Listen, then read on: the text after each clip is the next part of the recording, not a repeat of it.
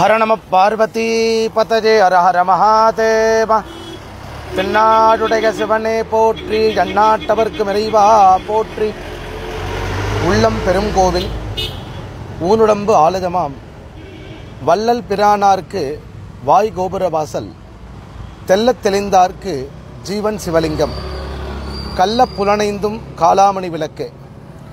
அன்பர்களுக்கு பக்தி சார்ந்த அன்பு வணக்கம். சோழ மண்டலம் ராஜதானி பஞ்ச நதிகள் பெருக்கெடுத்து ஓடக்கூடிய பெருமைக்குரியது. நெல்வளம் சொல்வளம் ஆகியவைகளுள் சிறந்தது. மாமன்னன் ராஜராஜ சோழனுடைய சிறப்பான ஒரு ஆளுகைக்கு உட்பட்டது. சோழர்களுடைய ராஜதானி, சோழர்கள் கோலோச்சிய புண்ணிய பகுதி. சோழர்களிலே மாமன்னன் ராஜராஜ சோழனை நாம் அவசியம் அறிந்து கொண்டிருக்க வேண்டும். காலப்பழமையும் சாலச் சிறப்பும் ஒருங்கே அமையப்பெற்றிருக்கக்கூடிய மாமன்னன் ராஜராஜன். ராஜராஜ சோழன் என்றவுடன் எல்லோருக்கும் நினைவுக்கு வருவது தஞ்சை பிரகதீஸ்வரம் எனும் பெருவுடையார் பெரிய கோவில். பெரிய கோவிலினுடைய சிறப்பும் ராஜராஜ சோழனுடைய அமைப்பும் என்கின்ற ஒரு விஷயத்திலே நாம் தஞ்சை பெரிய கோவில் உள்ளே நுழைந்து பூரணமாக ஆலயத்தை அனுபவிக்க இருக்கிறோம்.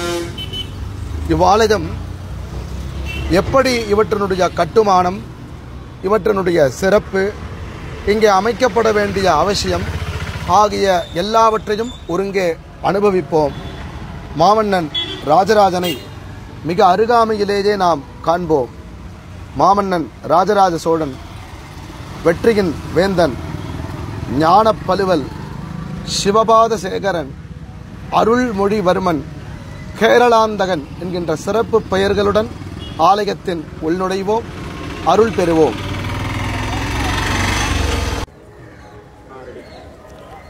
சோழர்களுடைய ஒரு புண்ணிய பூமி பிரகதீஸ்வரம் பெருவுடையார். நம்முடைய பற்பல ஜென்மாக்களினுடைய ஒரு மகோன்னத புண்ணியம். அன்பர்களே, 850 இருந்து 300 வருட காலம் சோழர்களுடைய சாம்ராஜ்யம். 175 வருடம் பொற்காலம் என்று நாம் சொல்ல வேண்டும். விஜயாலய சோழன் முதலிலே முத்தரையரை வென்று இங்கே வடபத்திரகாளி எனும் அம்பிகையை பிரதிஷ்டை செய்து தஞ்சையை ராஜதானியாக நியமித்தான். அரிஞ்சயன், கண்டராதித்யன், ஆதித்யன், பராந்தகன், கரிகாலன் என்று இந்த பட்டியல் நீண்டு கொண்டே போகிறது. அவற்றிலே சுந்தர சோழன், உத்தம சோழன், ஆதித்த கரிகாலன், ராஜராஜ சோழன், ராஜேந்திர சோழன் என இப்பட்டியலை நாம் கொண்டு செல்லலாம். இவற்றிலே பொற்காலமாக குறிப்பிடக்கூடிய இந்த காலத்திலே கிபி 998 பாஸ்கர ரவிவர்மனை போரிலே வென்று அதற்கு பிற்பாடு நிர்மாணம் செய்யப்பட்ட ஒரு விமானத்தினுடைய ஒரு கொடையின் கீழ் நின்று கொண்டு இவ்வாலயத்தை நாம் சம்பூர்ணமாக அனுபவிக்கக்கூடிய ஒரு பேரு நமக்கு கிட்டுகிறது. இவ்வரலாறு பொன்னேடுகளிலே பொறிக்கப்பட வேண்டிய ஒன்று. காலப்பழமையும் சாலச் சிறப்பும் ஒருங்கே அமையப்பெற்றிருக்கக்கூடிய ஒரு பொன்னான இடம்.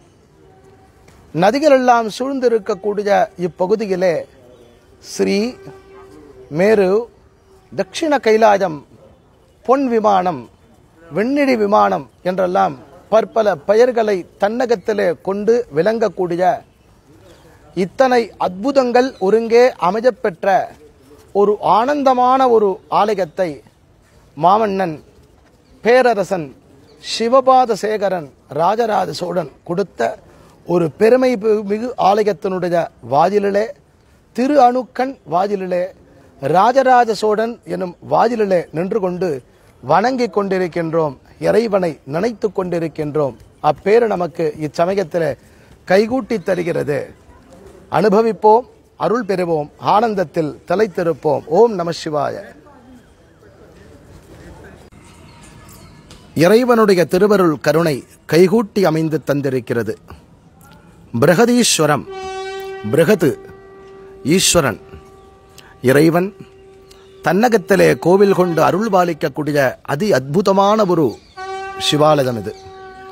அன்பர்களே, நீங்கள் தற்பொழுது கண்டு மகிழக்கூடிய இந்த கோபுரமே சதாசிவ ஸ்வரூபமாக விளங்கி அருள் பாலிக்கிறது.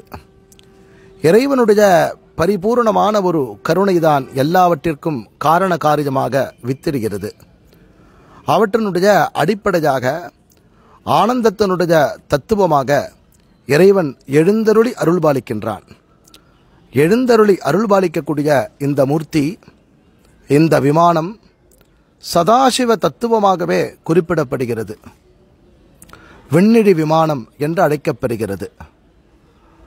கருவறையினுடைய அழகாக அமைப்பிலே அமைந்து அருள்பாலிக்கக்கூடிய பிரகதீஸ்வரம் எனும் பெரிய கோவில், இந்த விமானம் 216 அடி உயரம் அமைந்து அருள்பாலிக்கிறது. இவ்விமானத்தினுடைய சிறப்புகளை நாம் குறிப்பிட வேண்டும் என்று கேட்டால், இவற்றினுடைய கோஷ்டம் 28 கோஷ்டம் அமைந்திருக்கிறது. அது தவிர தேவகோஷ்டம் தனியாக அமைந்திருக்கிறது.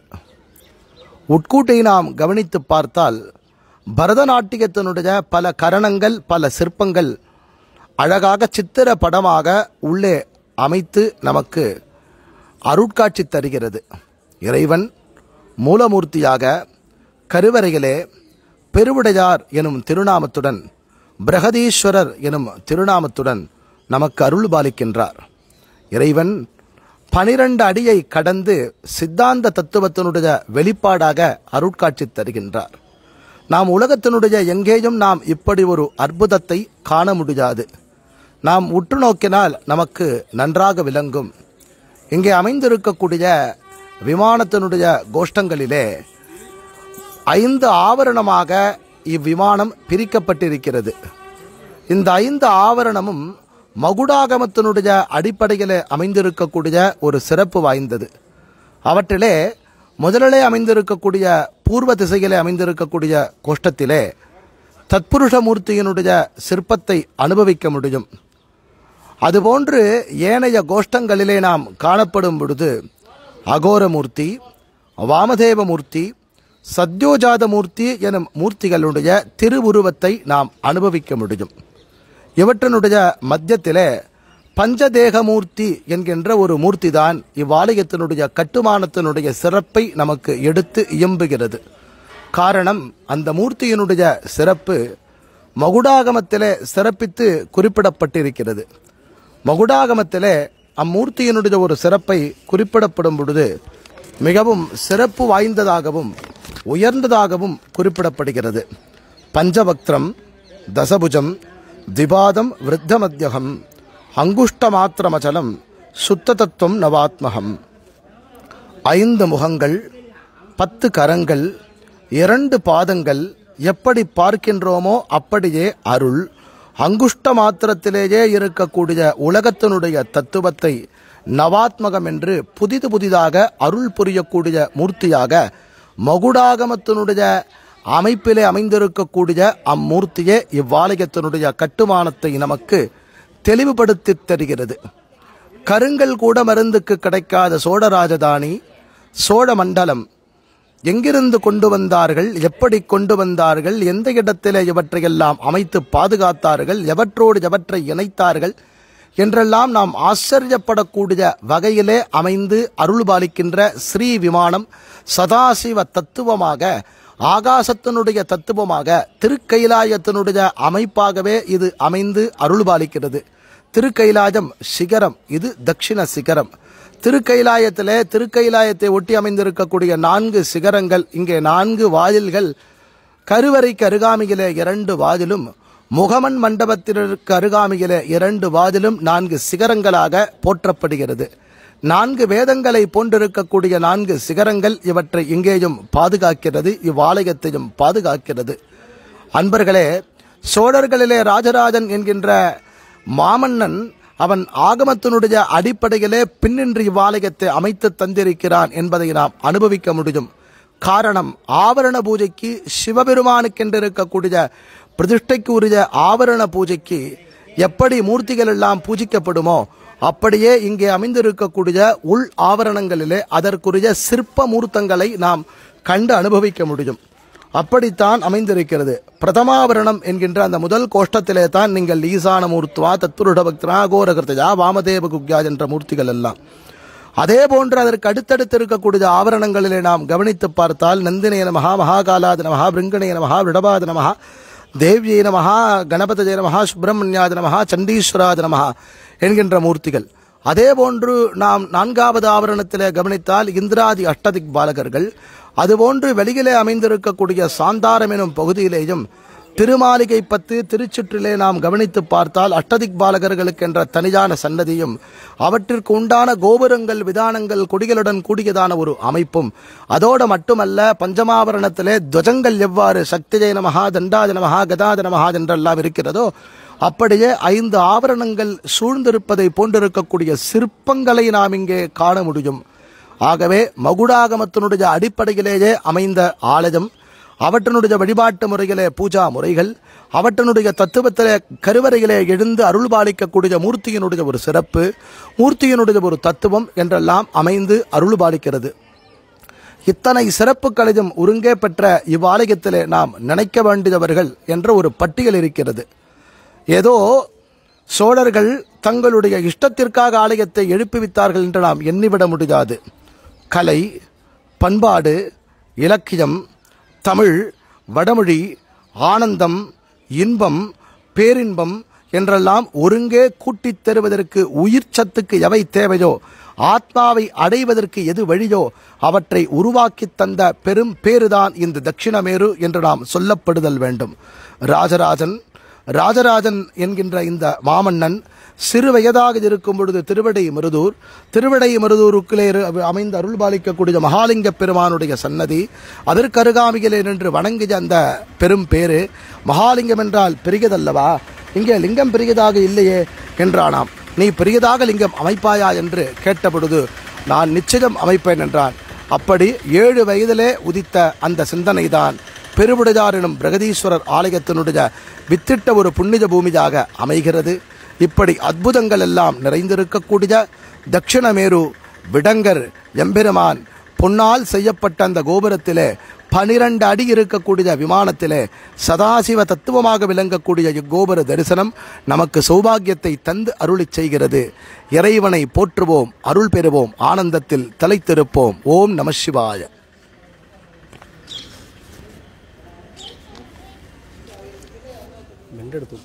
இல்லை, நீங்கள் தான் டைம் எடுத்துக்கொண்டீங்க. உங்கள்கிட்ட ஏதாவது இது வரும்னு பார்த்தேன். நீங்களும் ஒரு சுற்றி 2வது சுற்றுக்கு வந்தீங்க. சரி, ரைட், நானே கட் பண்ணிட்டேன். இந்த விட்ட சிறப்பாக ஒரு ரூபாயிலால் பண்ண முடியாது. ஒன்றும் இல்லை, நீங்கள் உள்ளே போங்களேன். இல்லை, ஏறுங்க. நம்ம காலையில் வந்தோம், தொந்தரவு இல்லை. அனுப்பிச்சுடுறேன். இந்த மொபைல் ஃபோன் வந்து எல்லாருடைய குழப்பை வீணாக்கி இது வந்து ஒன்றும் பிரச்சனை இல்லை. நிஜமா உண்மைதான். இது அனுப்பிச்சுட்டு லைட்டில் வெளியே போச்சு. யாவர்க்குமாம் இறைவர்க்கோர் பச்சிலை, யாவர்க்குமாம் பசுவிற்கோர் வாயுரை, யாவர்க்குமாம் உண்ணும் போதோர் கைப்பிடி, யாவர்க்குமாம் பிறர்க்கு இன்னுரைதானே. பிரகதீஸ்வரம் பெரிய கோவில், கவின்மிகு கற்றளி, மருந்துக்கு கூட கருங்கல் கிடைக்காத ஒரு பூமி இது. இந்த பூமியிலே கட்டப்பட்ட மிக பிரம்மாண்டமான ஆலயம். இப்பிரம்மாண்டமான ஆலயத்தினுடைய கலவை பஞ்சபூதத்தினுடைய தத்துவம் அமைந்து அருள்பாலிக்கிறது. பஞ்சபூதம்தான் இவ்வுலகத்தினுடைய அமைப்பு. பஞ்சபூதம்தான் உயிர்களினுடைய கூட்டமைப்பு. பஞ்சபூதம்தான் வாழ்வாதாரத்தினுடைய தத்துவம். பஞ்சபூதம்தான் ஆலயம். பஞ்சபூதத்தினுடைய அடிப்படையிலேயே அமைக்கப்பெற்ற ஆனந்தமான ஆலயம். நுழையும் பொழுதே கேரளாந்தகன் கோபுரம். கேரளாந்தகன் கோபுரம் அக்னியினுடைய தத்துவம். ராஜராஜன் கோபுரம் ஜலத்தினுடைய தத்துவம். சாந்தாரம் கருவறையை சுற்றி அமைந்திருக்கக்கூடிய வெளிப்பகுதி வாயுவினுடைய தத்துவம். இறைவன் அமைந்து அருள்பாலிக்கிறான். பிரம்மாண்டமான ஆலயத்தினுடைய அடித்தளம் சுமார் 7 அடி. இப்பிரம்மாண்டமான கோபுரம் 216 அடி விண்ணிலே இருந்து பூமிக்கு வந்ததா, இறைவனால் அளிக்கப்பட்ட கொடையா, 1000 ஆண்டுகளுக்கு முன்பாக தவம் செய்த அந்த தவத்தினுடைய வெளிப்பாடா, மன்னனுடைய மனதிலே தோன்றி இருக்கக்கூடிய கற்பனையா, அந்த கற்பனைக்கு கிடைத்த பரிசா அல்லது பொக்கிஷமா, பூமியிலே உயிர்களுடைய இருக்கையா, ஆத்மாவை பற்றிய தேடுதலா, ஆனந்தத்தினுடைய பேரின்பமா, இவற்றிற்கெல்லாம் மகுடம் வைத்தான் போல் அமைந்திருக்கக்கூடிய சோழ பேரரசனுடைய இலைச்சனையாக, ராஜராஜனுக்கு உண்டான கலை பொக்கிஷமாக இறைவன் சிவபெருமான் தானே தனிப்பெரும் தனக்காக ஏற்படுத்தி இருக்கக்கூடிய ஆனந்தமயமாக, கைலாயமாக, பூ கைலாயமாக, வான் கைலாயமாக இங்கே நமக்கு கிடைத்த அந்த பேரின்பம் 216 அடி உயரம், விண்ணை தொடுவதற்கு உரித்தான இக்கோபுரம், ஆனந்தத்தினுடைய ஒரு பேரின்பம். ஒரு கமலத்தை கவிழ்த்து வைத்தார் எவ்வாறு அமைந்திருக்குமோ அப்படியே இருக்கக்கூடிய விமானத்திலே சதாசிவ தத்துவத்தை தன்னுள் வைத்திருக்கக்கூடிய ஒரு அருபெரும் ஆற்றல், இவை எல்லாவற்றையும் கூட்டி தந்திருக்கக்கூடிய ஒரு பேரு, ஆனந்தமாக தரிசனம் செய்யக்கூடிய ஒரு சிறப்பு நமக்கு இவ்வாலயத்திலே அமைந்திருக்கக்கூடிய பிராகாரத்தில் அமைந்திருக்கக்கூடிய சிவமூர்த்தங்கள் 108 சிவமூர்த்தங்கள் இங்கே நமக்கு கிடைக்கப் பெறுகிறது. இவற்றையெல்லாம் மராட்டியர்களுடைய காலத்திலே பிரதிஷ்டை செய்யப்பட்டது.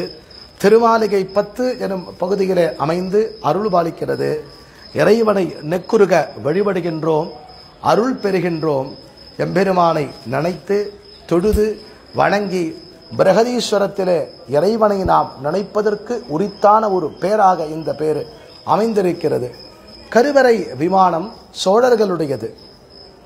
உமையம்பிகை, பிருகநாயகி, பெரியநாயகி கோவில் கோபுரம் பாண்டியர்களுடையது. பெரிய நந்தி, பிரம்மாண்டமான நந்தி, 12 அடி இருக்கக்கூடிய நந்தி நாயக்கர்களுடையது. பிரகாரத்தில் அமைந்திருக்கக்கூடிய முருகப்பெருமான் ஆறுமுக கடவுள், மயில் மீது அமைந்திருக்கக்கூடிய அழகான ஒரு சிற்பம், வீராசனத்தில் மிக விளையாட்டாக கம்பீரியமாக எழுந்தருளியிருக்கக்கூடிய மூர்த்தி நாயக்கர்களுடையது.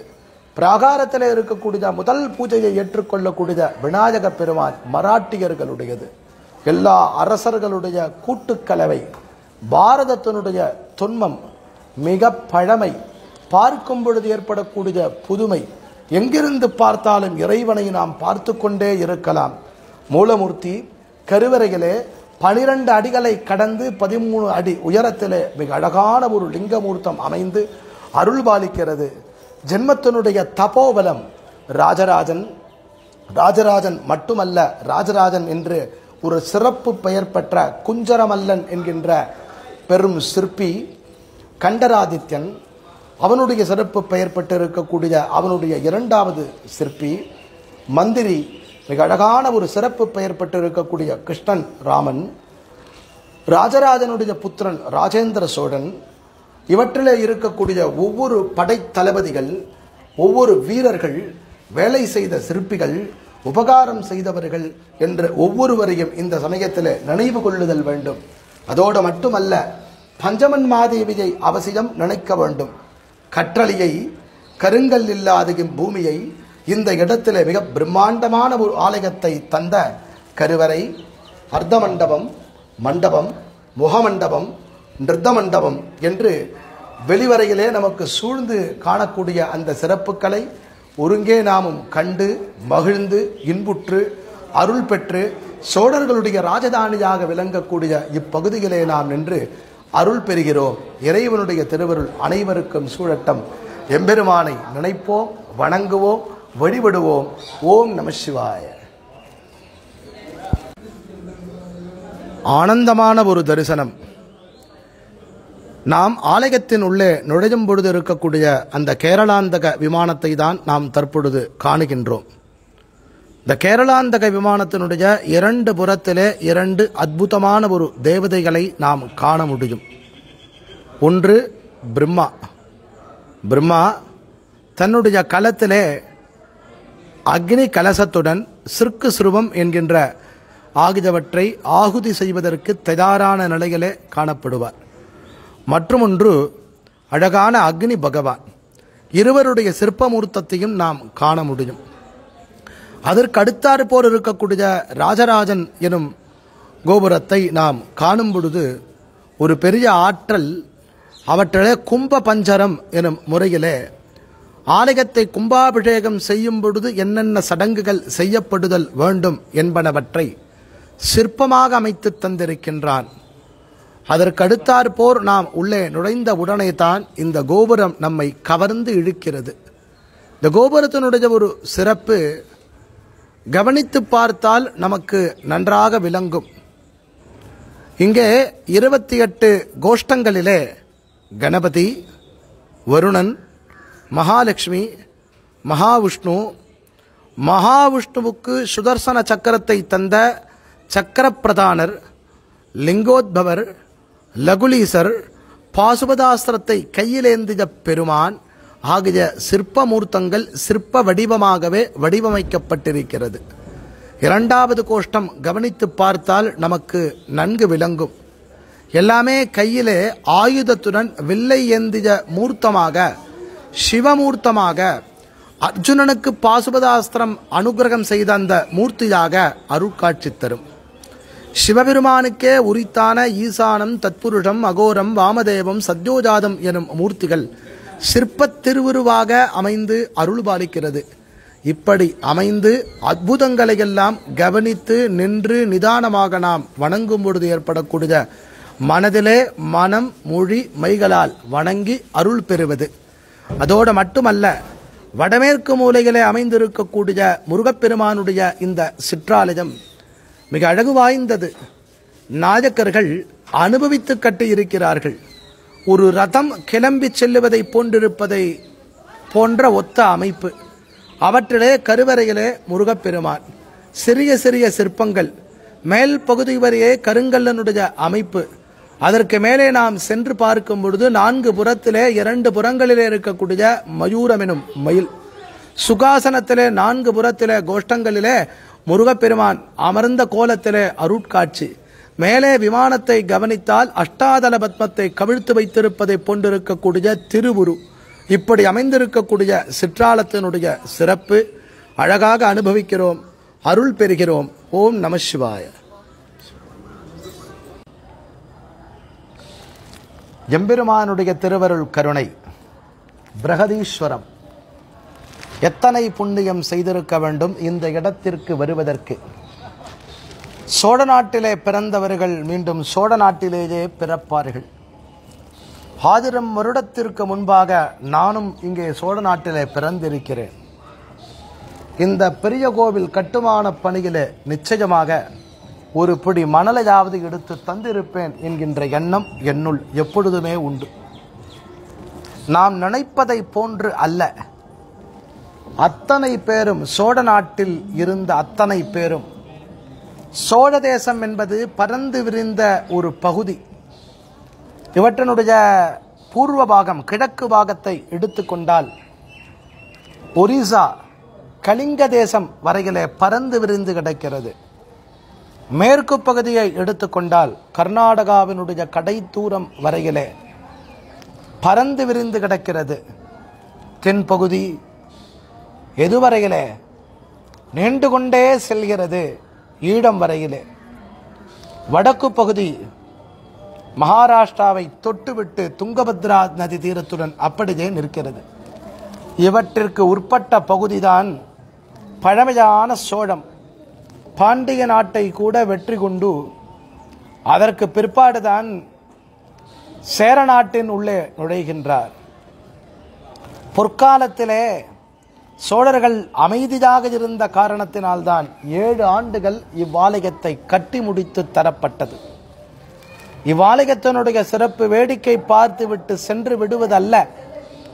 உலகத்திலே இது போன்ற ஒரு ஆலயம் வேறெங்கேயும் நாம் காண முடியாது. இவ்வாலயத்திற்கு பூர்வம் எங்கிருந்து எடுக்கப்பட்டது, நிழல் எங்கிருந்து பிடிக்கப்பட்டது?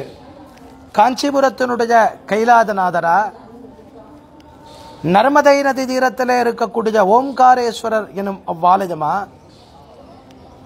அல்லது திருச்சிராப்பள்ளியை ஒட்டி அமைந்திருக்கக்கூடிய பஞ்சபூத தலங்களிலே நகர் எனும் சிவாலயமா? இம்மூன்று ஆலயத்திற்கு மேம்பட்டதாக இருக்கக்கூடிய அப்பர் பெருமான் தன்னுடைய கரத்தாலே திருப்பணி செய்த திருவதிகை வீரட்டானமா? எல்லாவற்றினுடைய கலவையை ஒன்றுபடுத்தி தன்னுடைய மனதிலே முதலிலே ஆலயத்தை எழுப்பி இவ்வாறு ஆலயம் அமைய வேண்டும் என்று எண்ணி அவ்வாலயத்தை கூட்டி தந்து சமைத்த பெருமை பேரரசன் உலகத்திலே அவனுடைய ஆத்மா இங்கேயே நிலை நிறுத்தி இருக்கிறது என்கின்ற தத்துவத்துடனே ராஜராஜனுக்கு சாரும். அப்பேறுபட்ட இவ்வாலயத்திலே இறைவனை சிவபெருமானை நெக்குருக வழிபடக்கூடிய ஒரு பேரு இந்த ஜென்மாவிலே நமக்கு கிடைத்திருக்கிறது. மானுட ஜென்மா அரிதிற்கும் அரிதான ஒரு ஜென்மா. இந்த ஜென்மாவிலே ஒரு முறை இவ்வாலயத்திற்கு விஜயம் செய்வோம். பாரதத்தினுடைய பொக்கிஷம் பொன்னேடுகளிலே பொறித்து பாதுகாத்து தரப்பட வேண்டிய ஒரு ஆனந்தமான ஆலயத்தை அவ்வானந்தத்திலே தலைத்திருந்து அருள் பெறுவோம். ஓம் நம சிவாய. ஓம் நம சிவாய.